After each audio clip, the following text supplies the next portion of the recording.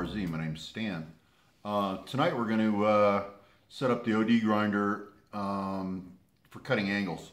And we're going to be using the compound, and I'm going to show you how to dress the wheel of the grinder parallel with the axis of the compound. And then after the grinder is bolted to the compound and you cut the wheel and it's parallel with the axes, you don't touch that ever again. You can swing the compound all you want, but leave the grinder bolted to the compound after you've dressed the wheel. And that way you can change angles. You can run it at 30 degrees and do a 60 degree included. You can swing it over and make some other cuts at whatever angles you want after you've dressed the wheel. But it's pretty easy to do. You know, you just got to think about what's going on in there. And what we're using tonight, we're not really holding any dimensions or anything. All we're doing is cutting a 60 degree angle. So we're actually using a rubberized. That's a rubberized abrasive, which is they call it a polishing wheel. And this is a medium. It's only available in 3 grades. It's coarse, medium, and fine. We're going to be using a fine wheel to put a point on a center punch. And that's all that's left for this Toolmakers compilation for the Keith Finner giveaway. And after this, these tools go off to Razor Ray. All right, so let's get over on the lathe and get the wheel set up and dressed, and then we'll move on to cut that little center punch. I've got some other things to do on the OD grinder too, so I need to set it up anyways, so this was one of them. All right, thanks for watching. Okay, now we got the center punch chucked in. And here, let's see if we can get this thing to focus. Voila. No, it's not focusing. Here it kind of is. Just gonna run it backwards real slow.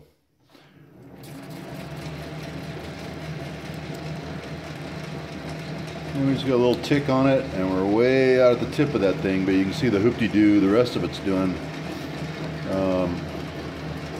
Over here, so I got a speed wobble here, but all we're going to be doing is grinding the tip, so we're pretty happy there. And I thought I'd show off my mag base a little bit. This is one of the newer Noga's permanent magnet. You can't turn the magnet off and on, but look how thin it is, and you see how it snaps in between the V-way and the flat way of the lathe. And what's unique about this is the zero adjust. There's your zero adjust and the fine adjust there. But I can take and swing this thing in any direction. If you back this off, this rotates around. So now I can swing it in that direction. I can swing it in that direction. I can pull it away, left, right, whatever. So I thought this was pretty slick.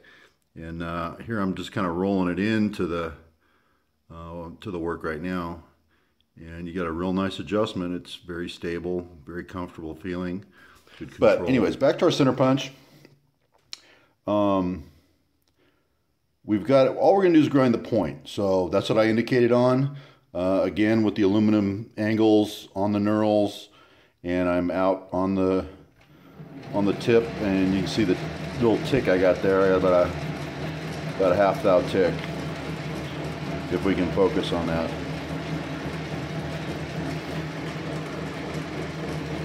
Okay. Anyways, let's get set up with a grinder, get a wheel dressed, and get a tip on that thing. Okay, and we're getting set up for the dressing of the wheel. I've got a diamond holder in the tailstock, just mounted in a chuck. That's a little clevis that I made that just chucks up in into the tailstock, and it holds a 3/8 diamond. And you want your diamond on center. And what we're going to do here is we're going to use the axes of the compound. We've already bolted the tool post grinder to the compound. They're going to remain bolted together throughout this operation. Now you can swing your compound all you want, but the trick here is to move the compound on its axes and cut the wheel. Resist the urge to just move the tailstock in and out and cut it, because you could, if you don't have your tool post grinder mounted on there absolutely perfectly and your compound set up absolutely on zero, you might not get a true wheel cut. But if you just move your compound in and out and leave the tailstock fixed and locked, you're assured that you're going to be cutting your wheel and dressing the wheel parallel with the axis of the machine. So here we're going to start just by trimming a little bit on this back from our last grind. You can see the wheel cleaning up really nice. And these rubberized abrasives don't throw a lot of sparks. They do throw a lot of rubber dust and rubber mess, and it is very abrasive. So you still want to protect your machine. You see we've got rags all around to catch all the fragments that are coming off that wheel.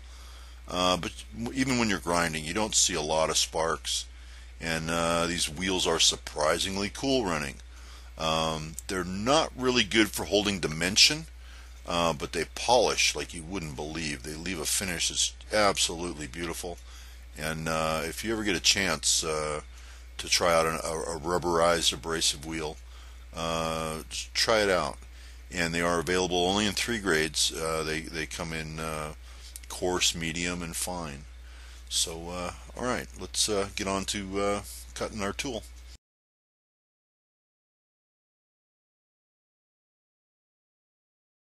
Okay, and we're just getting set up here, and let's have a quick look at the drawing. It's drawn at 120 degrees, so that's 60 degrees per side.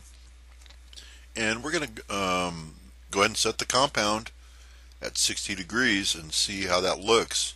That seems to be too flat to me, but let's get it set up and get a look at it and see what we think it's going to look like.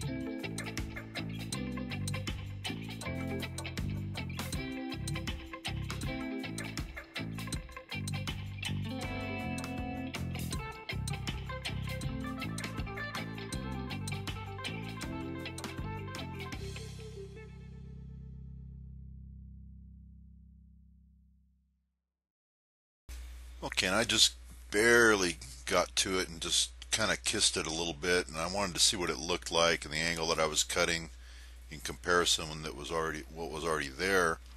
And I was actually making it even more blunt at this angle. So 120 degrees might be okay for a big wampus center punch that you're going to hit with a 4-pound double jack or a single jack hammer for banging on I-beams. But this is a tiny little fussy center punch, and I think I want to put a 30-degree per side angle on it. 60 degree included. So this is my first official revision. Sorry, Randy.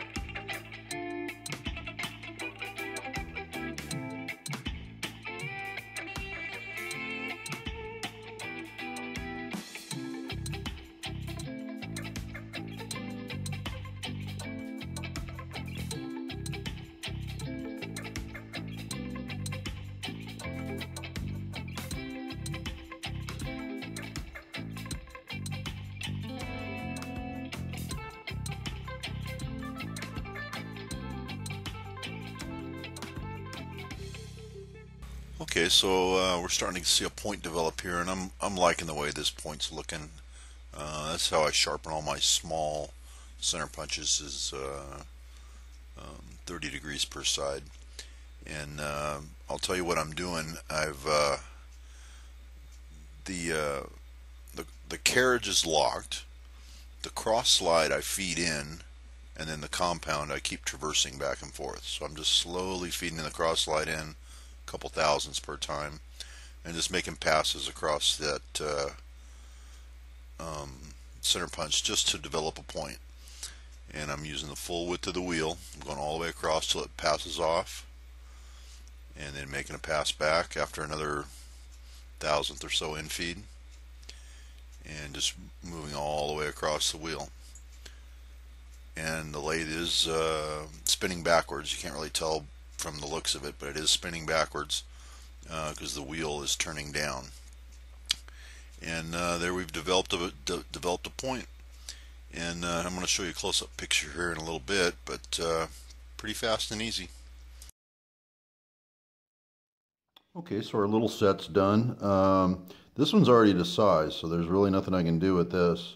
I checked the drawing, and this is already 2 dimensions, so it just gets hardened and nothing else. This, all I did was put a point on it. I'm going to include a photograph of a close-up I did, because my camera is having a hard time focusing up close. And then this is the pin punch you saw me do the other night. So this is getting wrapped up and going to Ray Goff, also known as Razor Ray. All right, thanks for watching, guys. Hope you enjoyed the OD grinder and setting it up for an angle cut.